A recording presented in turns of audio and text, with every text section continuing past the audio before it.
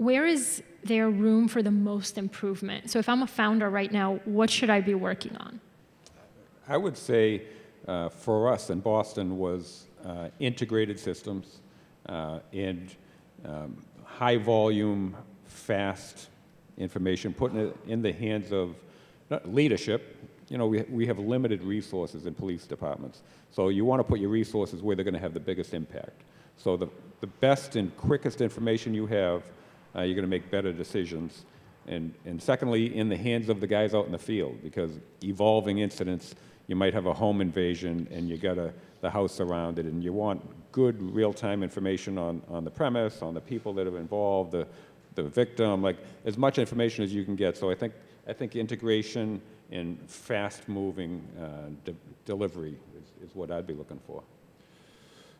If there were another founder looking to get into public safety and police technology, I would take them back to where we were 6 years ago, and we wanted to build, again, cool domain awareness systems and analytical stuff and kind of the business intelligence that seems very alluring, seems very flashy.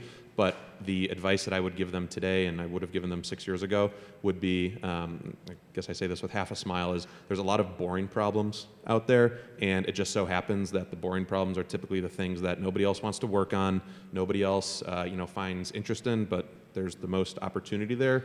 And I think they may seem mundane or not, may jump off the page, but those are the things that police departments, government entities, whatever, struggle with day in and day out, and they're in these applications for 8 or 9 hours of their shift. So go find the thing that most people don't want to work on and doesn't seem that alluring, and that's probably the biggest problem that needs solving.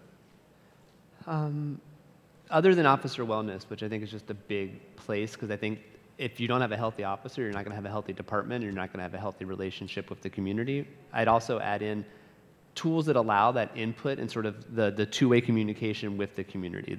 We should be policing as a part of the community, not apart from the community, as my chief always says.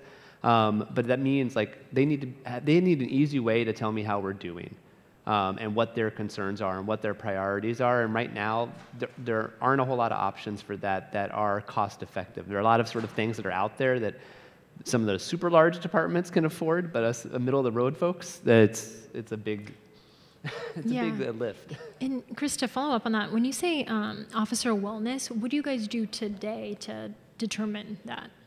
Right now, I'd say we're still in sort of the bronze age. Just interactions with... It's your supervisor. We have what we call the EIS, the early warning system, really. But it's very much...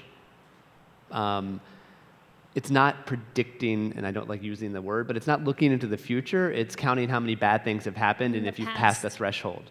We need, how is this person doing?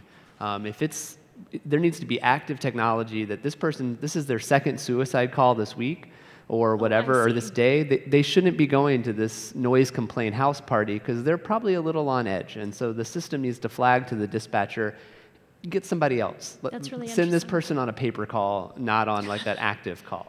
That's really interesting.